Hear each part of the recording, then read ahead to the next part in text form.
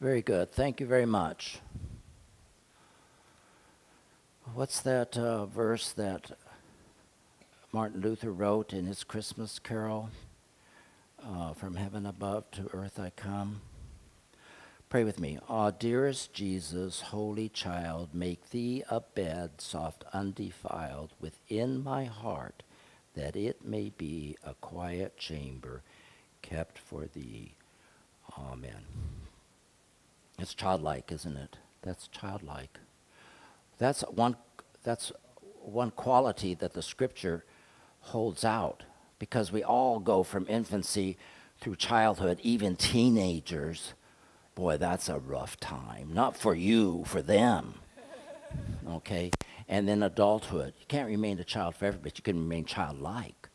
Childlike. And so my little meditation this morning is not so much a sermon as a survey.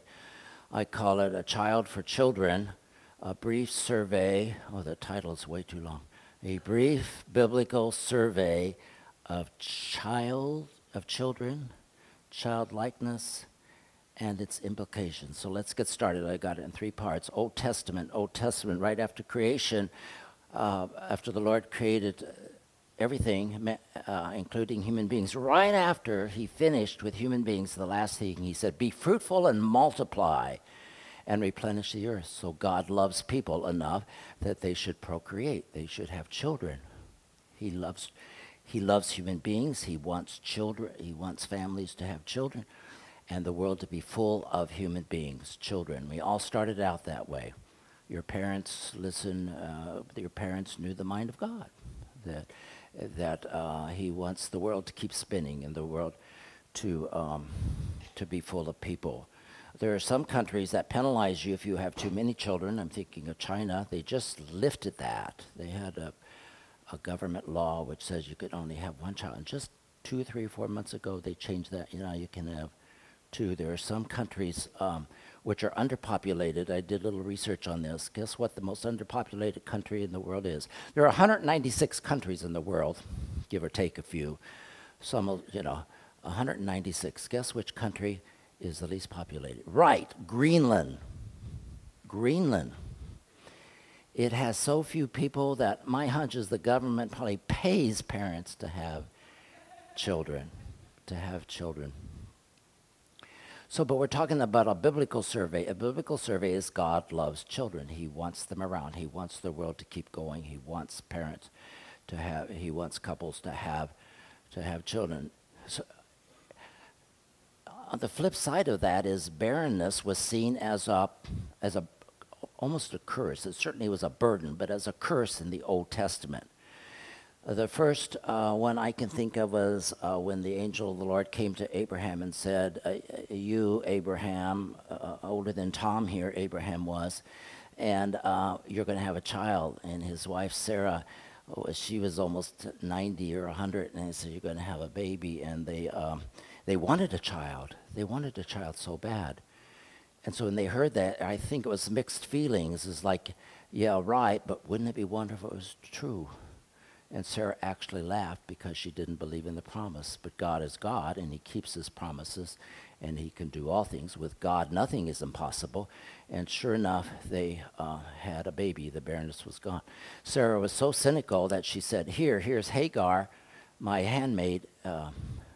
Pop, God's not going to do this. You make a baby through my handmaiden, and they did. As soon as Ishmael got on the scene, voila, Sarah was with child.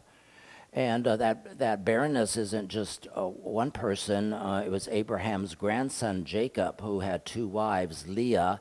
Leah had a passel of children, and Rachel, his favorite. Good reason not to have more than 1 wife. You can't have favorites. Okay, and Rachel was barren, and Leah had a passel of kids, and here Rachel had none. And finally, that burden was lifted. She had 2 children. She actually died in childbirth. I forgot that. When she had her second and last son, she died in childbirth. Now, there's a Christ image, isn't it? Rachel dies to bring her son life. Who dies to bring you life? The Lord Jesus on the cross. Lord Jesus. And then the most famous one about this problem of barrenness, I think famous, well known, is Hannah. Remember Hannah? And Hannah was married to, I looked this up last night. It starts with an E. That's not important, but help me out. Who? Elkanah, yeah. She should be the preacher, my wife. Elkanah, and she was barren. And Elkanah had another wife. Her name was Peninnah, and she had children, and she rubbed it in. Nah, Hannah, I have kids and you don't, making her life doubly bitter, triply bitter. And Hannah wanted children so bad she prayed and prayed and prayed. She prayed so hard one time in the temple that the priest was sure she was drunk. Sure she was drunk. She was praying so fervently.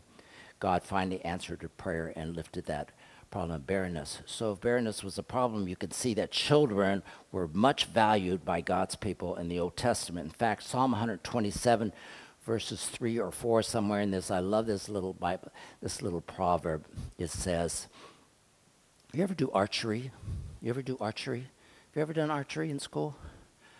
What is archery? Huh? What do you need when you're an archer? What do you need? A bow and an arrow. Okay, so this psalm in there says, children are like arrows, and happy is the man whose quiver is full of them. What's a quiver? Yes! Yes! You are a smart guy for a 10-year-old. Very good. Children are like arrows, and happy is the man whose quiver is full of them. What a blessing. Okay, let's see what else the Old Testament has to say.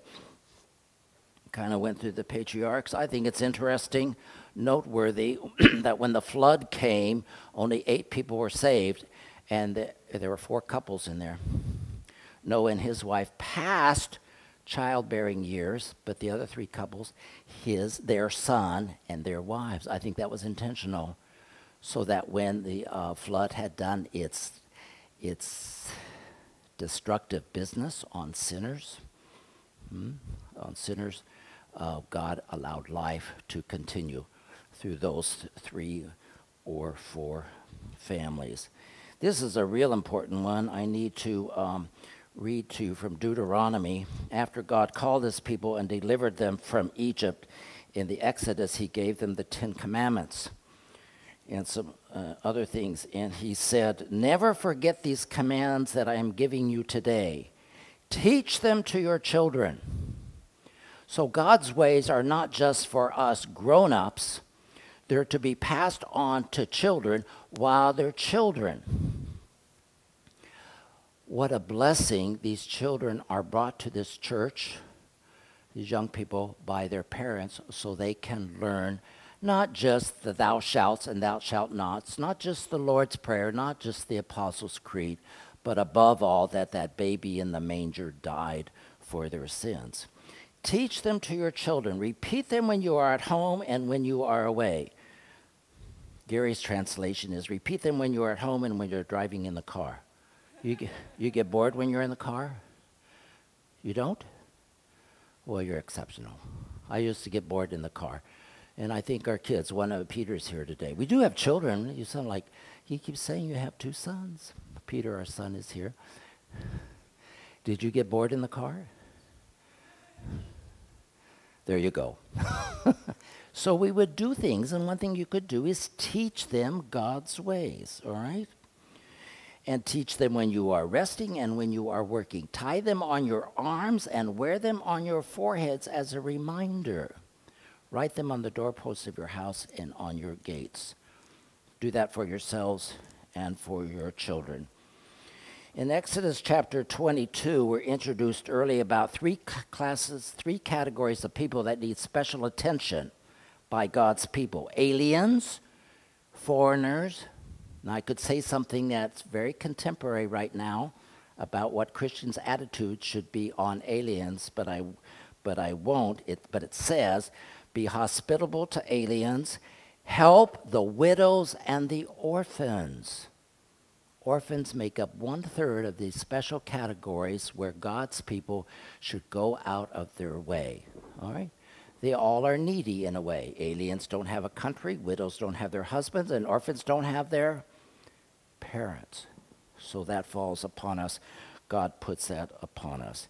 And then, of course, the child of children would be from David's line. The descendant of David would be a child, and he would ascend the throne of David and rule forever, King of kings and Lord of lords. So I go back to Ruth and Naomi. Remember that story?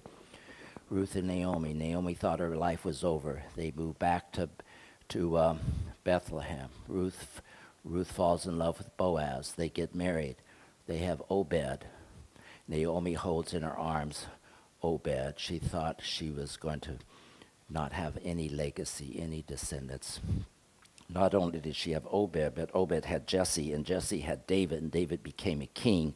But the King of Kings was from the line of David. Luke chapter 2, unto the city of David, which is called Bethlehem. So our survey there in the Old Testament. Now we're going to go to Jesus. This is important. What was Jesus' attitude about children?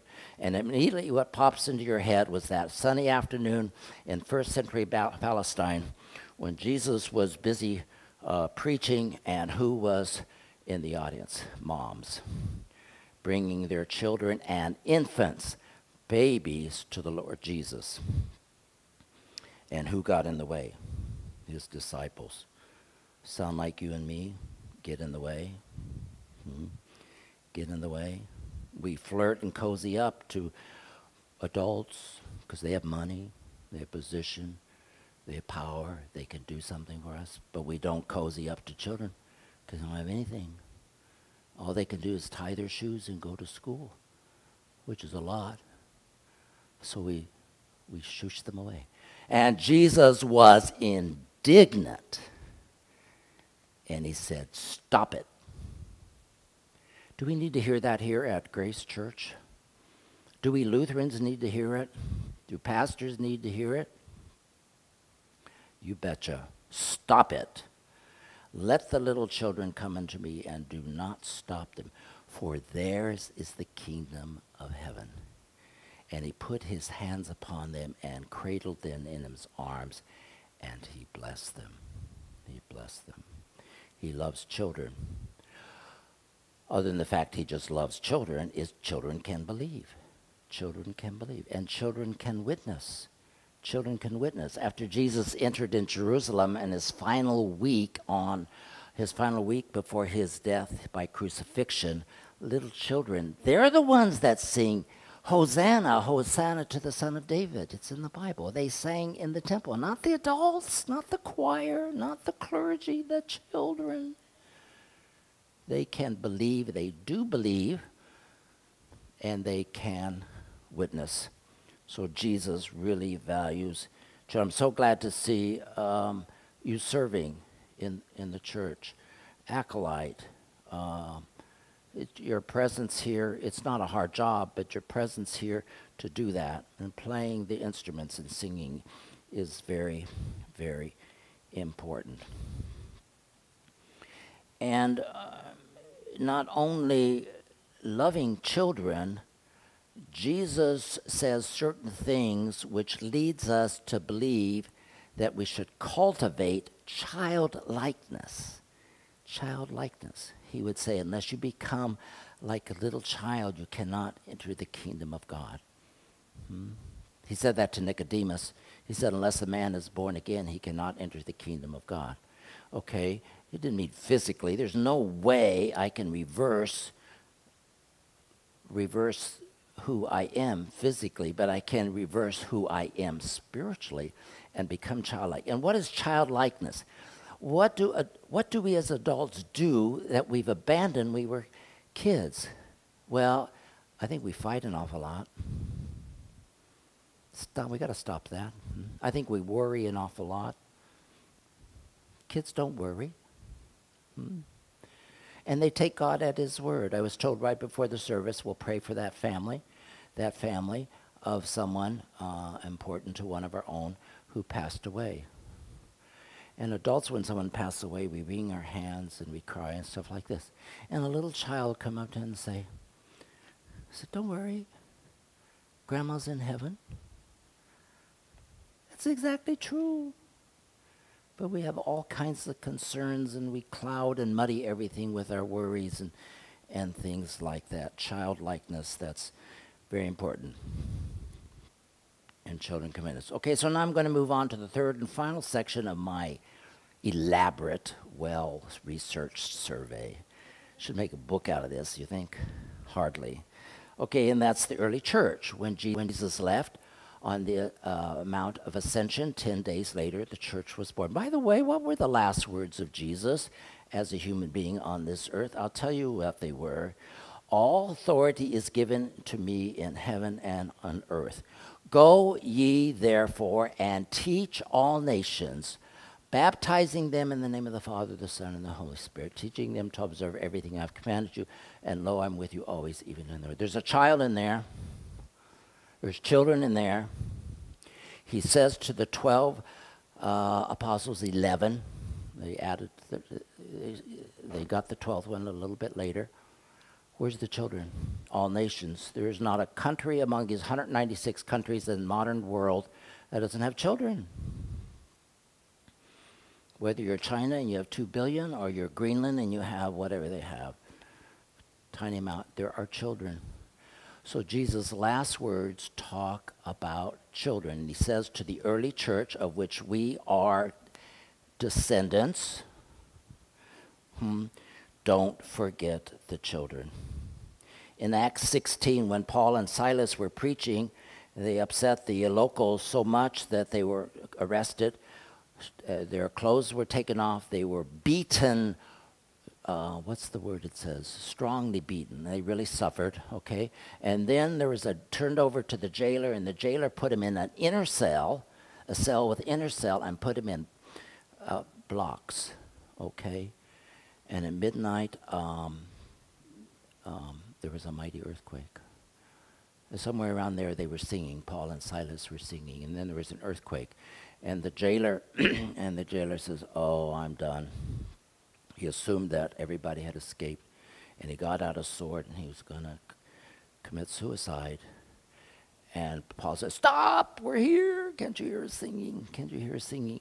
And that event changed this jailer's life, and he asked about what they were preaching, and he came to faith that night, the jailer did. And who was baptized?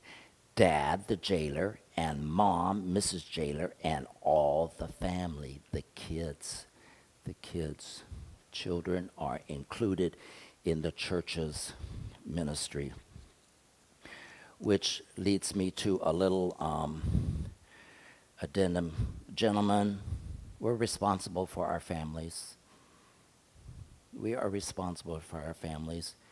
It's us guys that should say, "Come on, sweetheart, let's get the kids ready and get them in the car and go to church." Not the other way around.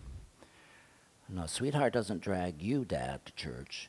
Drag's not a good word, but you know what I'm saying. It's Dad takes the lead. And since the church is a family, us guys, we take the lead.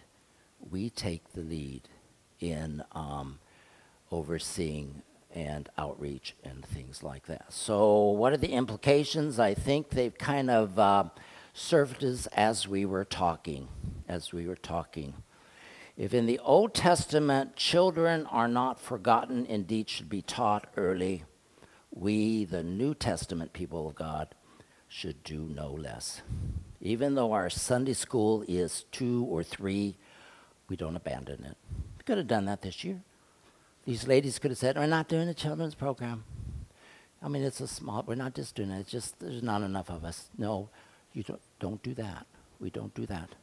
We're like the Old Testament. We teach our kids while at home and when in the car, so to speak. Another implication is if Jesus affirms children, so do we. If Jesus says, "Let the little children come unto me," and then the childlikeness. Jesus says there was not too many years ago this kind of therapy which was called healing the child within. And it was a legitimate therapy. People who had been scarred as children were supposed to go back and heal the child within. I think we need to do that. All this worry business and things like that, and harshness, and trying to, she's gone to heaven. Where's our childlike faith? And then, once again, implication as a church. I'm not going to say the Christian church. I'm going to say Grace Evangelical Lutheran Church. We nurture children. We reach out to young families. We could be a custodial church. There's enough here. There's enough here to take care of the frail and the elderly. But Jesus says, do that and reach out to the young. God granted for Jesus' sake. Amen. Having heard the word of God.